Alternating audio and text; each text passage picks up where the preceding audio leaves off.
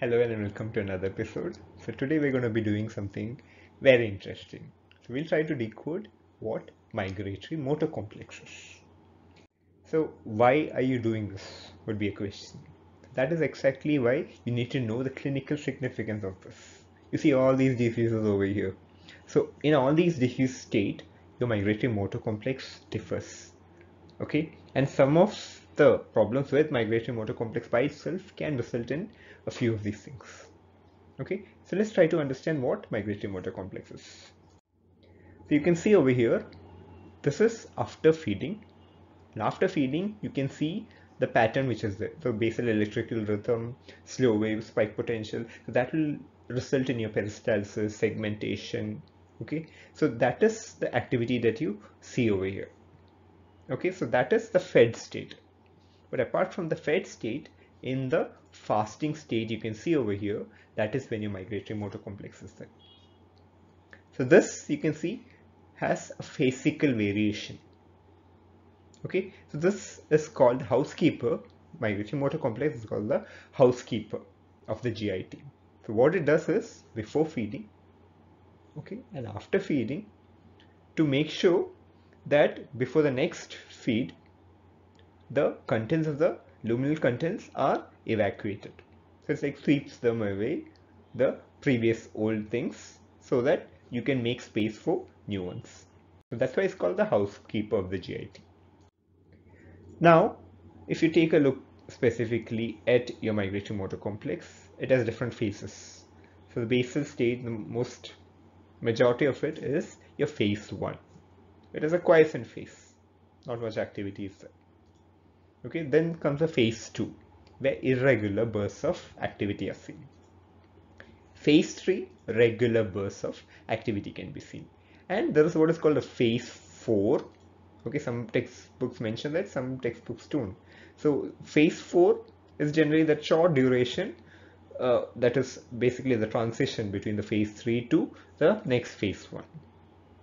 Okay, so when you see this happens cyclically in phasic manners, and from one phase 3 to the beginning of the next phase 3, this cyclical variation, as I was mentioning, takes around 90 to 120 minutes on an average. Okay, so this activity moves, the phase 3 that we're talking about moves from your stomach to distal ileum, till distal ileum. It does not go all the way to your large intestine. So there are different mechanisms for movement. Okay, so this goes till the distal ileum and at an average speed of 5 centimeter per minute. So you can see this again. We have the phase 1, 2, 3, 4, and phase 1 takes around 30 to 60 minutes. Okay, out of the 90 to 120 minute, the cycle between them. So phase 1 takes around 30 to 60 minutes. But I'm not too happy about these values that were given. This was taken from a journal, but as I read a lot of articles, what I understood is these vary a lot. So especially migratory motor complex, all these phases, it's not only in your stomach, it's also there in the duodenum, jejunum, ileum. So all of this in different parts are phases, the duration, the velocity, all this varies a lot. Okay, so for example, in your antral, in the stomach, the phase 1 is only 50%. If you take a look at your intestine, it comes to around 80%.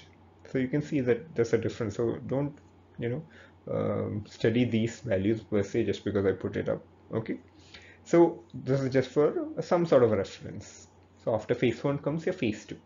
Okay, so based on this, what you understand is the maximum time is for phase 1, and then phase 2 here 20 to 40 minutes. Also note, bile secretion is during your phase 2. Questions are asked from that like that.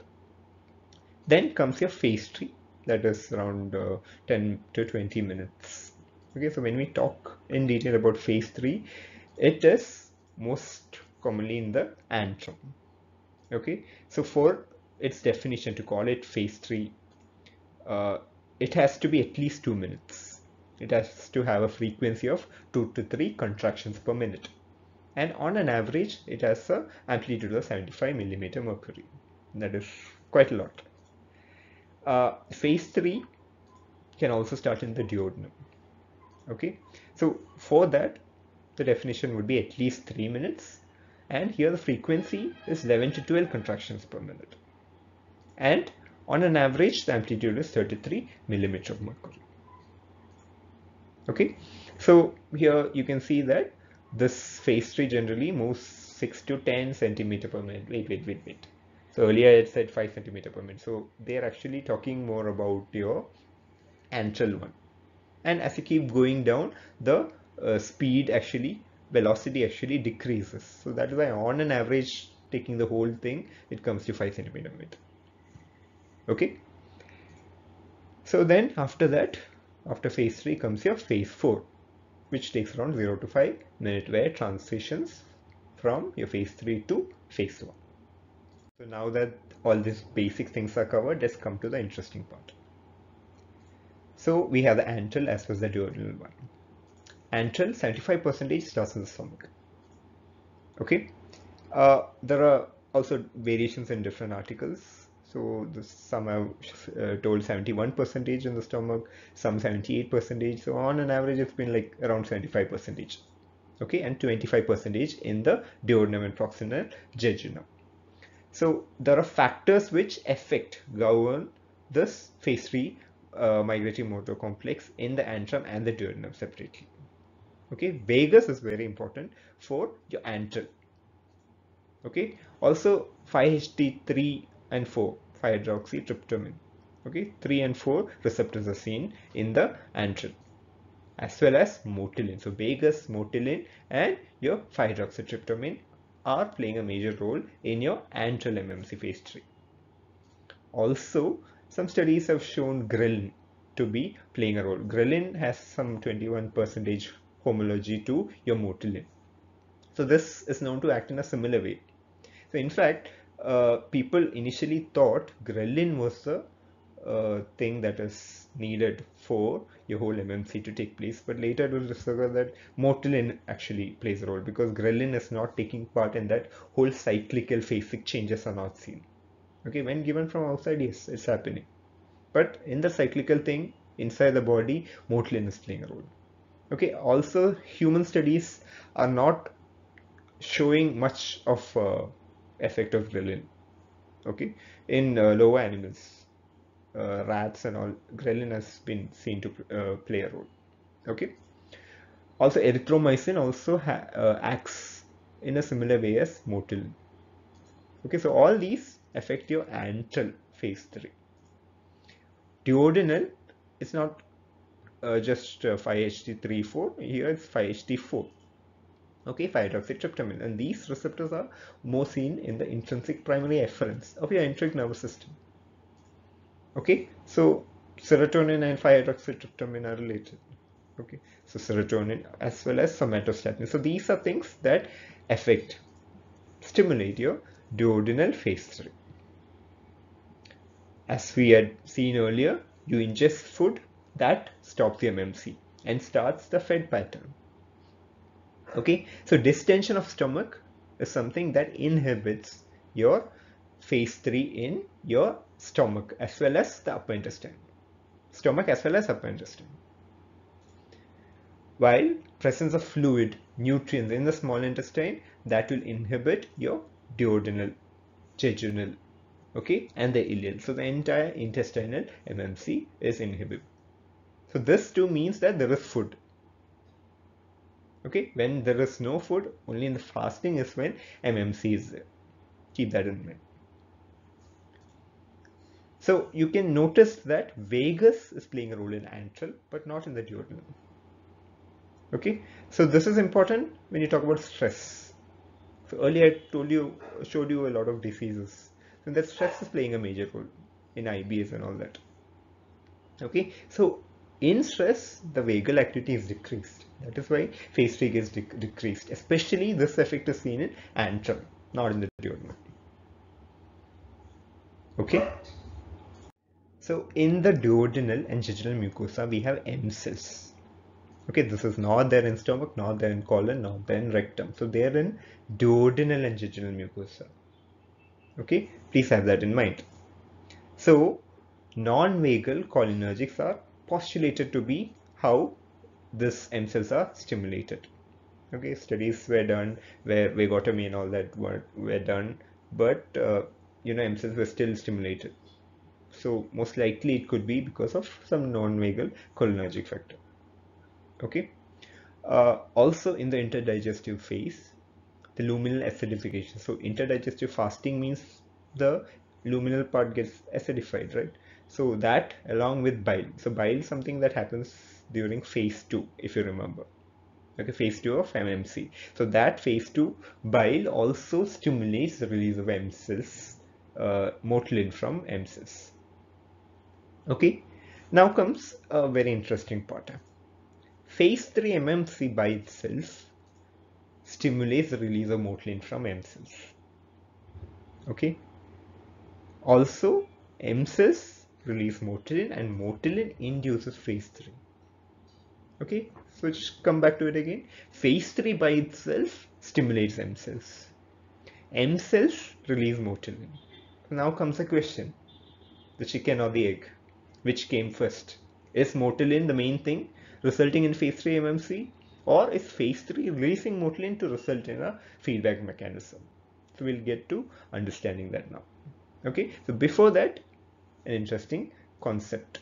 This motilin induced phase 3 MMC, which is there in the antrum, is known to be what results in your hunger sensation, this hunger pang that you feel. Okay, so before I go on to explain these things, just have in mind right now we do not have enough data. Studies have been done, but nothing confirmed yet. There are few theories. Okay, so this vasovagal reflex is what is most commonly accepted. There are other theories, so I'll just briefly explain them so that you understand the concept and where we are research wise. Okay, so we have your motilin. Okay, so motilin is not here, duodenum and jejunum, the M cells. Okay, that stimulates the enterochromaffin cells, not ECL cell, enterochromaffin. Okay, so these enterochromaffin cells release your 5-hydroxytryptamine. The 5-hydroxytryptamine is going to act on its receptor, which is in the vagal efferents. So this goes to your nucleus tractus solitarius, from where it is going to go to your dorsal motor vagal nucleus, and that will result in the vagal efferent through acetylcholine will stimulate. Okay, we're not talking about M cells anymore. We're talking about inducing the phase 3. So acetylcholine is involved there. This is part of the enteric system that is there. So there acetylcholine is involved. What I was talking about earlier was the release of motilin by the M cells. That is some non-vagal cholinergic. Okay, so this is most commonly what is accepted right now. This is the vagovagal reflex. Okay, so motilin stimulates 5-HT from EC cells, which will stimulate the vagal efferent, then vagal efferent, and acetylcholine. So keep in mind, if this motilin is not there, this whole process can still go on. 5-HT can still activate the vagal efferent, dorsal motor vagal nucleus, vagal efferent, acetylcholine. This can still happen. Okay, so motilin is just something extra that keeps this going on. Okay, now there's another theory. Someone called Ito, he proposed that even for this, none of this is simply said. They did many experiments where they cut different parts, injected stuff 5-HT into different areas in the bloodstream, into the luminal surface, and a lot of experiments were done. And most likely this is what is happening, is what they understood from this.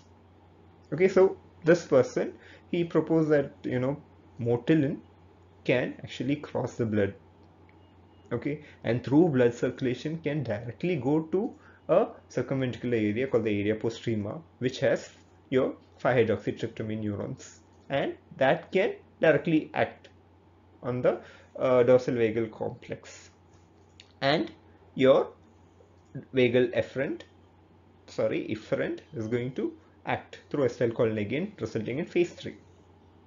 But the problem with this right now is uh, the motilin receptor. So for motilin to act here, motilin receptor should be found here. So that has not been demonstrated yet. So right now, nothing is for sure. Okay, so that is another thing. So in case in the future something comes up, please do let me know in the comment section. Okay, so coming back to your whole cyclical phase changes, based on whatever we learned so far, we'll try to understand how your MMC occurs in your cyclical fashion. So it starts off with your luminal 5-hydroxytryptamine. So right now we understood that motilin is not the most important one. It is important in feedback. Okay, the luminal 5-HT is what starts the process. That is in diurnal phase 2. Okay, so the luminal 5-HT is in diurnal phase 2, and that in turn results in activation of the vagal. So luminal 5-HT through the vagal efferent and all that will activate the vagus, and through activation of your enteric system, gastric phase 3 is activated. Gastric phase 3 after that will be followed by your duodenal phase 3. And once gastric phase 3 is activated, that releases motilin. Motilin again activates the 5-HT either through the circulation or your vagal efferent. Finally, through the vagus, it again, there is a positive feedback over here. Also remember, during the phase 3, bile secretion is there, bile secretion is also there. So that also plays a role in this. Okay, so that is what we know so far, and this is how, automatically it goes to phase 1. From once 5-HT is released, it goes to phase 2, then through the vagus, phase 3, gastric is there, duodenal phase 3 is there, motilin results in the positive feedback, and the whole cycle goes on. But regulation is there. So your basic enteric nervous system is playing a role. You can see this vagus is the center of it all. Okay, and there's an internal clock which times all this, and that is with the help of your 5-HT, motilin, and all that. Okay, but now the question comes, what about termination? If this is a cyclical thing, it should end at some point, right? So that is where we're not entirely clear.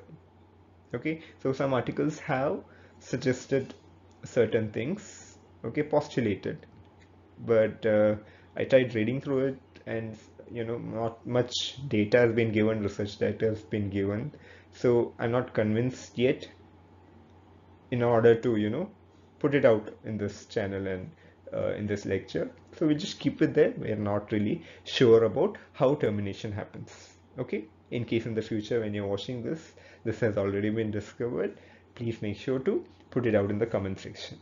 Okay, so again, just to have a little more clarity of the concept that we gathered so far, we'll try to understand this again. Okay, so we have the slow wave. So we have the smooth muscles in the GIT. Slow wave complexes are there. Okay, this is how it looks. And from the dorsal vagal motor nucleus, enteric nervous system activated, that results in spike potential. That regulation results in spike potential. This is how spike potential is there. Okay, so this is in phase 1, only slow wave is there. So that is why no contractions are seen in phase 1. By the time phase 2 comes, you can see irregular bursts like this. Irregular bursts of spike potential are seen. Okay, and that will lead to some sort of contractions. Okay, now in phase 3 there is whole positive feedback which keeps this going. So there you can see a regular burst of activity. Okay, so that is your migratory motor complex. So now let's take a look at a few of these diseases which are associated with this. Okay, so if MMC is faulty, some irregularity is there, the most important problem is your bacterial overgrowth in the small intestine. So this housekeeper, if it's not there, your house gets very dirty. So bacterial overgrowth is a problem that is there. Again, in aging, the propagation velocity of phase 3 is lesser. I told you stress is very important. Okay, so that affects your antral part more. So in IBS, you can see shorter interval between consecutive migratory motor complex. Functional dyspepsias are the postprandial. Dyspeptic symptoms are much more. Okay. Now anorexia nervosa, fewer phase 3 contractions are there, even absent MMC is there. But it has been shown that, it is not a permanent thing, it is reversible. Obesity, diabetes mellitus, gastroparesis. So in obesity, I told you this is involved, motilin induced phase 3 is involved in hunger pangs and all that. So in obesity, that hunger sensation control and all that is affected. Okay, so that another line of new research possibilities are there over there. And of course, other things like Chagas disease, intestinal pseudo obstruction. So you can see how important it is to understand what migratory motor complex is, so that you can find treatment for these diseases. Okay. So these are the various beautiful uh, journals and articles I've gone through. Okay, you can see this person, Eveline Deleuze and Jantag. I think they must have played a major role in finding out a lot of things and done a lot of research regarding this. And this is also a very important journal, and of course from Boron as well. Okay, so it might be a little complicated if you try to read it, but if you have the time for it, give it a go. I summarized it all, but I haven't covered everything which is given in that. So it's actually an interesting read if you're into all that. Okay, so I hope this was helpful. Thank you.